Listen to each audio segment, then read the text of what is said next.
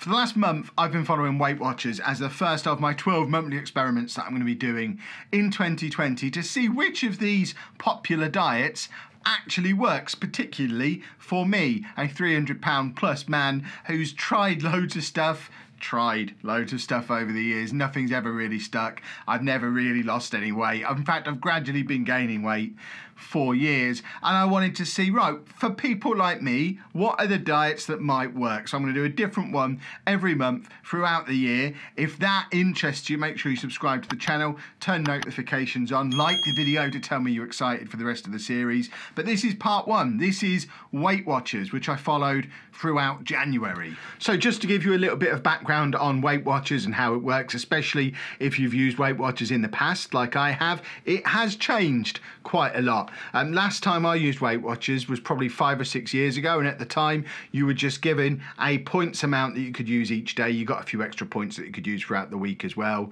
and then every single food that existed was also given a points value. Some of those values were 0, but you pretty much had to track everything, and as long as your points that you ate each day were less than the points that you were allowed to use, you were following the plan. It's as easy as that. It's about as simple as these things come.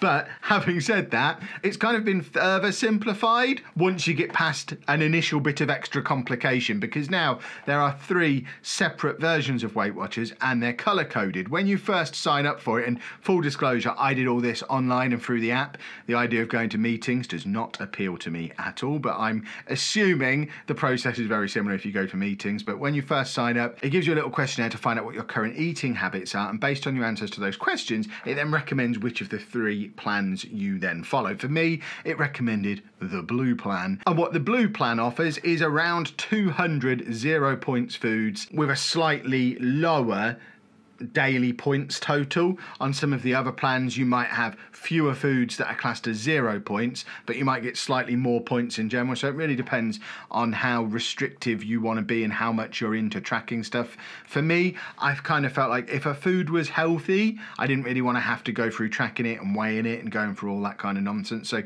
for me, the one with the most 0 points food made sense, because the 0 point stuff was things like your fruits, vegetables, lean meats, that kind of thing, eggs, the stuff that you would expect to be healthy was 0 points, and I kind of didn't even bother putting that into the app, and saved the points for the stuff that I knew had a points value that I could then track that separately. So the plan for me was to base my diet as much as I could around the 0 point stuff and use the points to then fill in the gaps and treat myself to stop myself going insane. Because I am as heavy as I am, I was given a very large points allowance as well. So I got 52 points per day, plus these 200 0 point foods, plus another 50 points a week weekly points allowance, which you can use throughout the week. So if you have a day, for me with my 52 point budget, if I had a day where I ate 60 points worth of food, those extra 8 points just come out of my weekly allowance. So at the end of the week, as long as I've not eaten more than the sum of all of my daily points plus my weekly points added on, plus any extra points I've earned through exercise, something called fit points, as long as my total food expenditure on points was less than that big total of things that I was allowed, then I was following the plan and it would be successful. So it seemed to make sense to me. I liked the fact that I could be very flexible with it. I liked the fact that it was tracking over the week rather than per day. So if I wanted to have a Chinese takeaway on a Sunday evening and use 80 points, that's fine if I've saved up my weekly points throughout the week, rather than, oh, that's ruined that day. Psychologically for me, I felt that that was going to work a little bit better. So I went into this month feeling pretty positive about everything but my weight, because I obviously had to weigh myself a day or 2 before we started, and it wasn't pretty.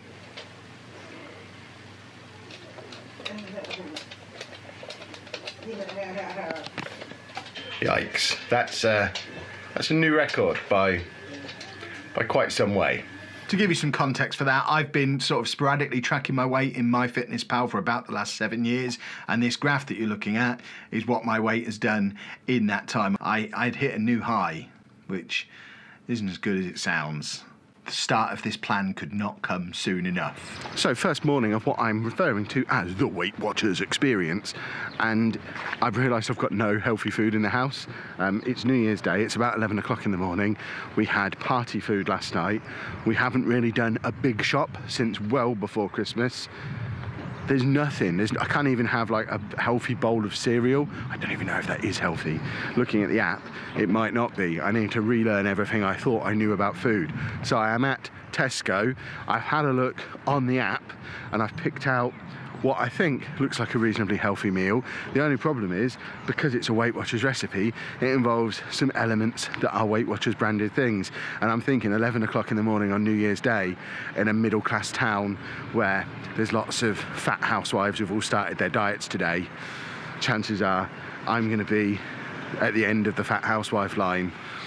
I'm not an efficient enough fat housewife to get in there and get the food that I need. I need Weight Watchers bread, I need Weight Watchers cheese. This is going to be a challenge.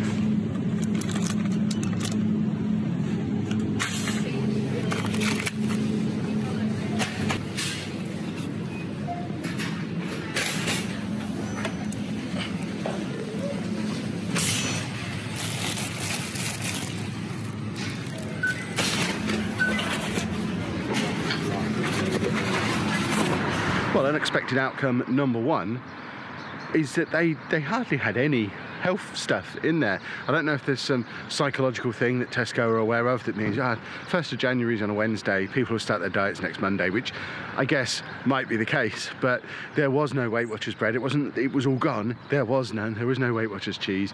This is the sort of stuff you'd expect to be in there at this time of year. I got vague equivalents. I hope it doesn't wreck the meal that I've picked. I will run it all through the app before eating it. What I did find though is there was loads of the Christmas food was all on offer. So like the cheese board that I spent £6 or £7 on 2 weeks ago is now £1.75. It would have been so easy to buy loads of the food that I would like to be eating much cheaper than normal. I'm doing this at the wrong time of the year. I'm playing into the marketing men's dreams, and on top of that I've also bought one of every Weight Watchers ready meal that they had in there. This would absolutely not be a sustainable way to do this diet. They're £2.80 each for one person's one meal. Each one's somewhere between 8 and 10 points, somewhere around sort of 350 to 450 calories. I suspect that's not going to be enough food to fill me, so we are going to be better off cooking our own stuff. But until the cookbook comes, which it hasn't yet, I'm kind of relying on picking stuff out of the app, which is a little bit clunky to navigate. So we'll try the ready meals in the meantime and see how we get on with those. Well, that as a breakfast is an unmitigated disaster. If anyone ever tries to tell you you can fry eggs in spray oil, that person is a liar. They're not to be trusted. Don't associate with them anymore. Disaster. And I think disaster was kind of the theme of these first few days. As I mentioned there, we were pretty much living off of Weight Watchers ready meals until the cookbook arrived, and I'll level with you, they ain't very nice and they're not very filling. They're tiny portions.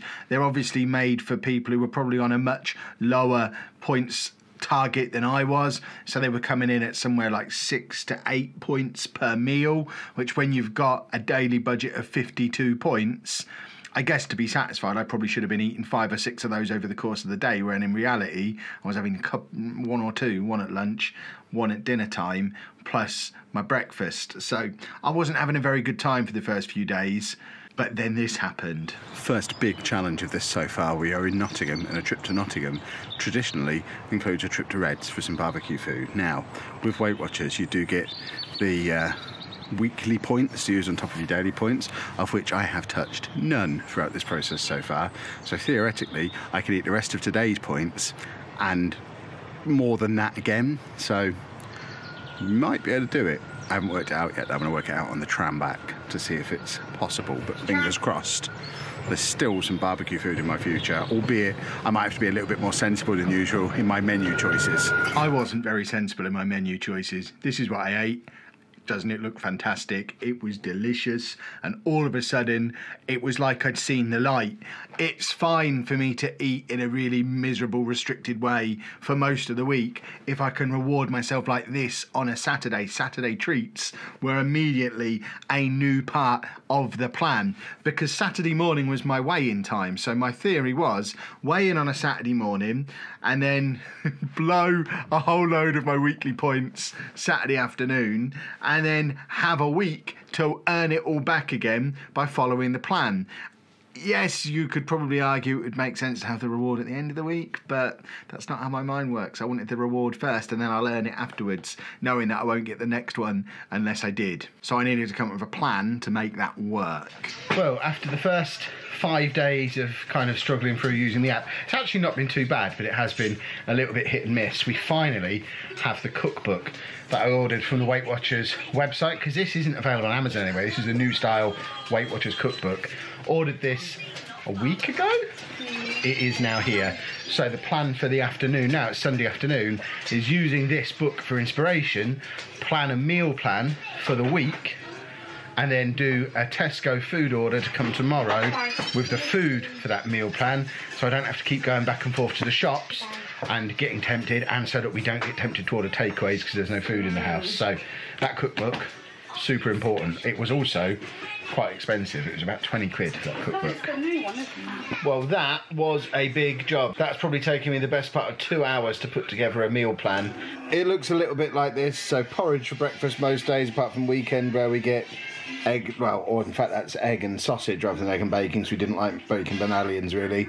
Pretty basic sandwich, twiglets, fruit for lunch, a variety of different dinners, and then bits to snack on. As you can see, based on those meals, I have loads of points spare to snack on every day, so there'll be that stuff plus stuff where I cheat a little bit. The one thing I've found, and is always the case with diets like this though, that fairly basic, simple looking meal plan, because we haven't really done much in the way of home cooking from the supermarket for months, because we were doing Gusto for so long, we don't have a lot of store cupboard stuff.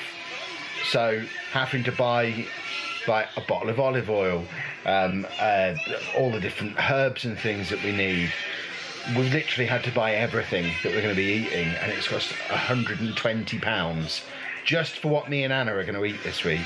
That doesn't include Andy, that doesn't include the girls. So just for me and Anna to eat a Weight Watchers menu between the two of us for a week is costing us £60 each this week, plus any extras that we have to top up through the week. I've not got a week's worth of bananas on this shop, for example. I've not got a week's worth of milk. So there's going to be bits that we have to top up throughout the week, plus obviously the Weight Watchers subscription itself, plus the cookbook. I'm sure future Kev will do all the maths, but this is not a cheap diet to follow. That did get better. I know I'm jumping ahead in the story a little bit, but that was the only week we spent crazy money. We were back down roughly to our normal weekly shopping spend from then on, because we got all of the extra store cupboard stuff that we needed. I think we were probably a unique situation because we hadn't done proper home cooking from scratch for so long, because we'd been on the Gusto subscriptions for like 3 or 4 months. So we just really, like I said in the clip there, we just really didn't have anything. So I think that was a little bit extreme. I think any normal person who does cook normally going into this wouldn't have to spend quite so much money. So all I've said there, it's not a cheap thing to follow. I actually think on the whole it's not too bad. 20 quid for the cookbook, £13.99 for the month, and then let's say a normal person would maybe have to spend an extra 20 quid at the start of the plan just to get a few extra bits in. But if you're looking at an upfront cost of 40 or 50 quid and then less than £20 a month, if it works, that seems reasonable to me. It's much cheaper than going to the gym, or, you know, it's like having Netflix and Amazon Prime, sort of. But of course, the key to that is if it works. So let's see if it's working. First weigh in this morning, I am down 6.6 pounds. You can be absolutely sure I'm counting the 0.6 as well, because I can round that up and say I've lost half a stone in the first week on Weight Watchers. They've stolen a point from me as well. I'm now down to just 50 points a day. But so far, so good. It seems pretty easy so far. Tell you what, this Weight Watchers thing is going to take a lot of beating, because things I've eaten in the last week whilst doing Weight Watchers, I've had a kebab, I've had a Domino's pizza, I had a veggie supreme small pizza, which is like, I think it was 15 points. We've just had a Subway where I got a 6-inch turkey and ham sub with cheese and mayo, which is 10 points. What else have I had that you wouldn't associate with diets? I've had crisps, I've had a Twix, I've had Christmas cake, and I've still lost half a stone this week. You have half You have double the amount I have. Yeah, because I'm much heavier than you. Weight Watchers is going well so far. Okay, I know what you're thinking. Kev, you just showed us you made a meal plan for the week, and that meal plan didn't include kebabs and pizzas and Subways. You are right, but this was one of the great things about the flexibility that Weight Watchers gave me. You would have seen on the plan that I had my 20 or so points spare every day. Sometimes I used them, sometimes I didn't. And sometimes I got a super strong craving for something that in the past could have derailed me off the diet completely. But now I had a way to incorporate it. So if I got a craving for pizza, which I did, rather than ordering a large pepperoni passion and ruining it, I did some research. I found out, right, is there a way to get myself a pizza, get my pizza hit while staying within the points amount? And it turns out that a small veggie supreme from Domino's, as long as you have the light cheese and the thin base, it's like 15 points. It fitted into my daily snacks. I didn't have it as a snack. I had it for dinner one day. I'm not a complete monster. But it took my mind off pizza. I'd been thinking about pizza for like 3 days. I had some pizza.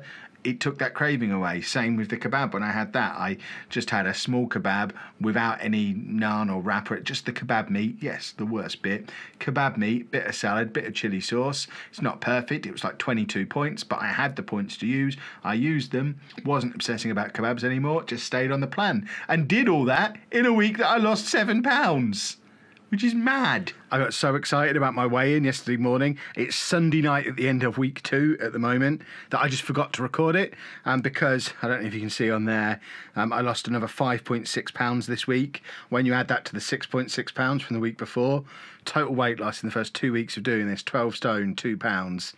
And firstly, that's awesome. That's nearly a stone gone in 2 weeks. If I can keep that pace up, which I know is really unlikely, but that makes takes a significant chunk off of the target. In my head, I'd like to be below 20 stone for Disney, which is a tall order, because as of now, I'm 22 stone, 13 points, so basically 23 stone. So losing 3 stone by the end of May is doable, but only if everything goes to the plan. But that would be the dream, to be under 20 stone before we go there. But I think I said something similar this time last year. So at the moment, I'm just really happy. 12 pounds off in 2 weeks. I'll take that any fortnight for the rest of my life, I'm sure. Now, I do know it's pretty unlikely I'll ever have a fortnight like that again unless I fall off the wagon completely and restart from a period of being a glutton again, because a lot of that is going to be water weight. A lot of that is just the initial shock of going from eating like a monster to eating relatively healthily, but all the same, kicking things off with a 12-pound weight loss. That was better than I could have hoped for, I think. Just wanted to keep the ball rolling from there. But of course, sometimes life likes to just throw a spanner in the works. We're out for Lucy's birthday brunch. I've just had a 36-point breakfast. We haven't even had birthday cake yet. Today is one of those days where I'm going to be using my weekly points. This was the one time throughout the entire month I ate first and then looked up the points later. It was only like a cooked breakfast, but yeah, having scrambled eggs with no butter or fat, with some bacon medallions or low-fat sausages at home, it's a very different proposition to going out to a restaurant and having the works and all of the bacon and the sausage and the black pudding and the fried eggs and the fried bread it was a bad idea. But it did fit into my weekly points allowance. I didn't end up having any birthday cake later that day. We got birthday cupcakes, and then Lucy just took them back to her mum's with her. So I didn't eat any birthday cake. So actually, although that was a moment of disaster, that again is another thing that could easily have derailed me in the past, because there was a way for me to fit it within the system, and it didn't ruin that day or that week, I just took it in my stride and carried on.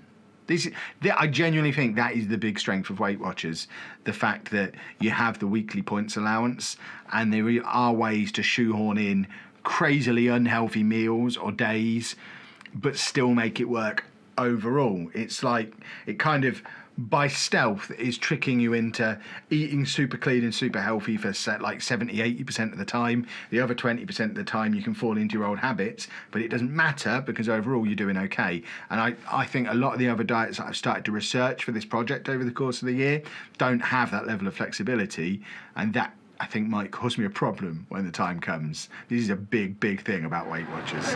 Weighed in again this morning. Forgot to mention it again.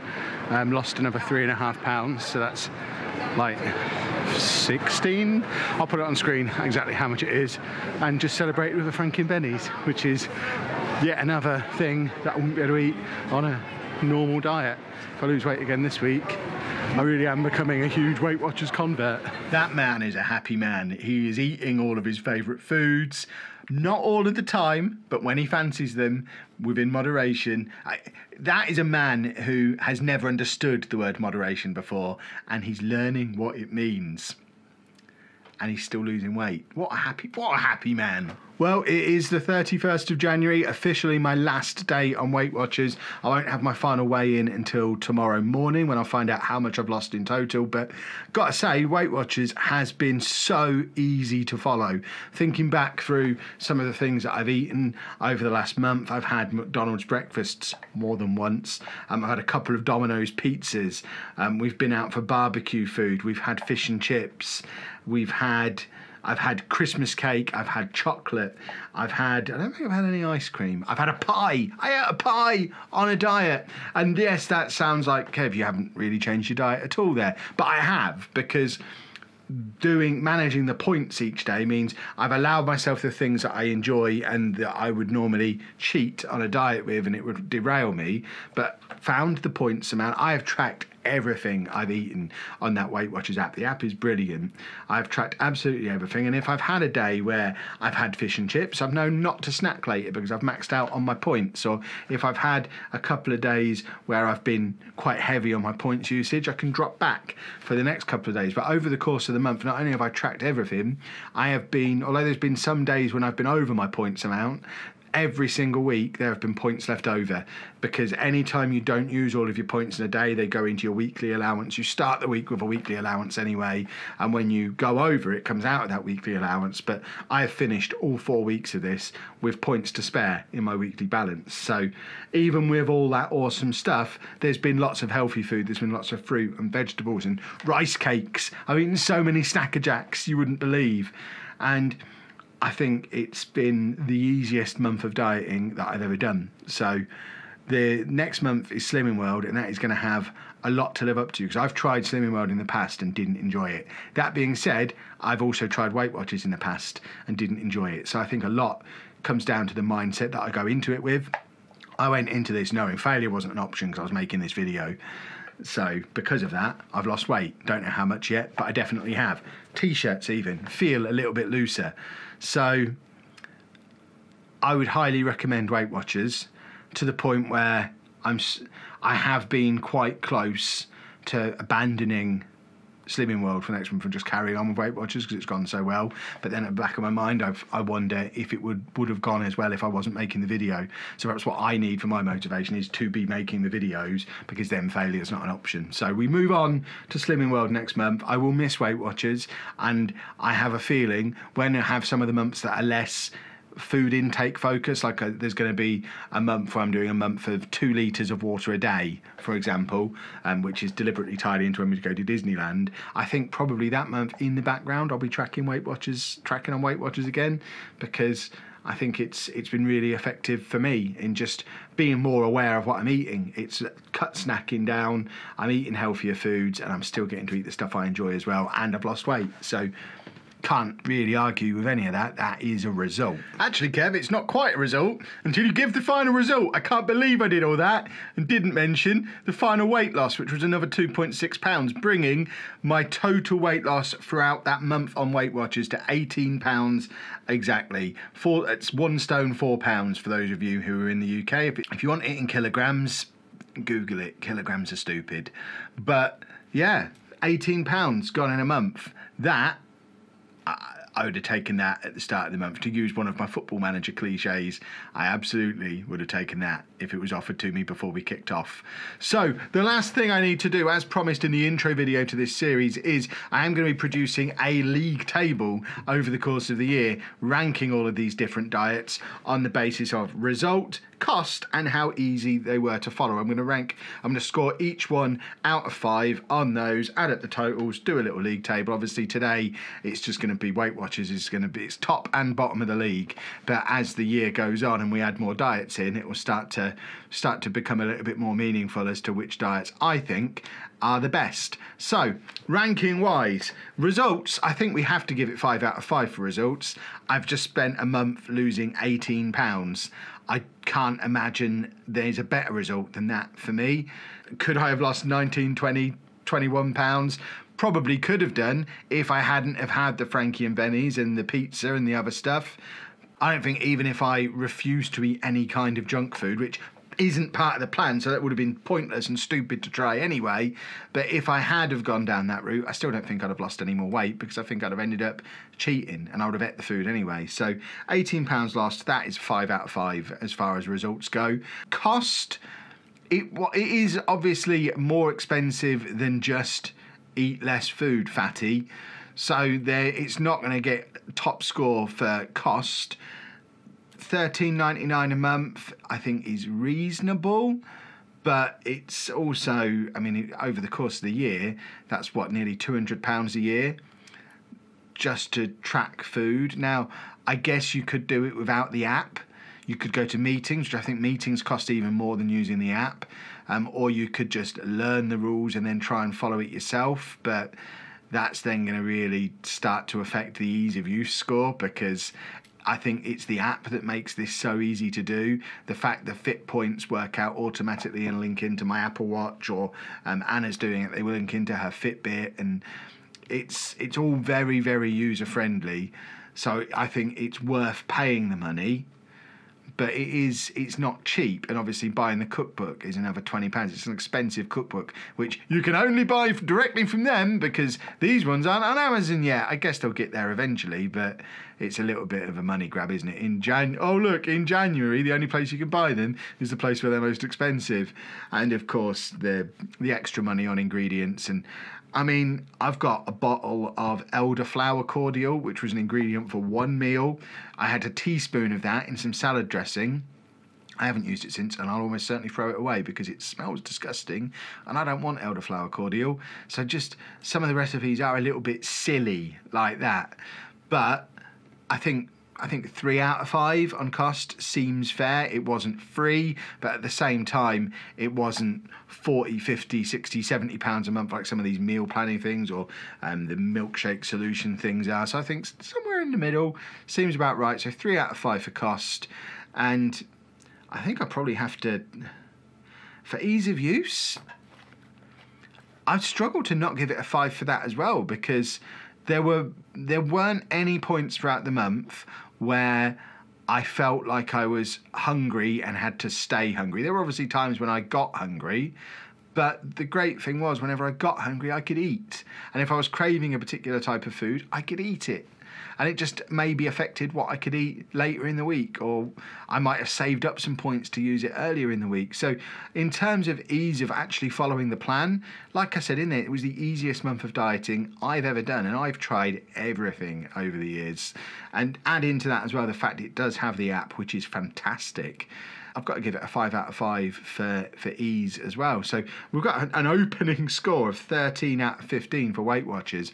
That is going to take some beating over the course of the year, but I genuinely am that positive about it. And I think at the end of this year, if I'm still overweight, which there's a good chance I probably will be, because I've still got like over £100 to lose, and it isn't going to come off at £18 a month every month, I'm sure, then I think I'll probably just use Weight Watchers unless I find something better throughout the year, which I guess is the point of what we're doing. So £18 lost, can't recommend it highly enough. If you've never tried it, give it a try. It's not a sponsored video, before anyone asks. I paid for all this stuff myself, and if it was rubbish, I'd have told you so. And I'm sure there'll be some diets I do this year that are rubbish, and I will tell you they're rubbish. I'm not going to have any of these videos sponsored, or at least sponsored by the company that they're about. Anyway, you know, if BIC want to sponsor me to hold a biro through one of these videos, I'm not going to say no to that.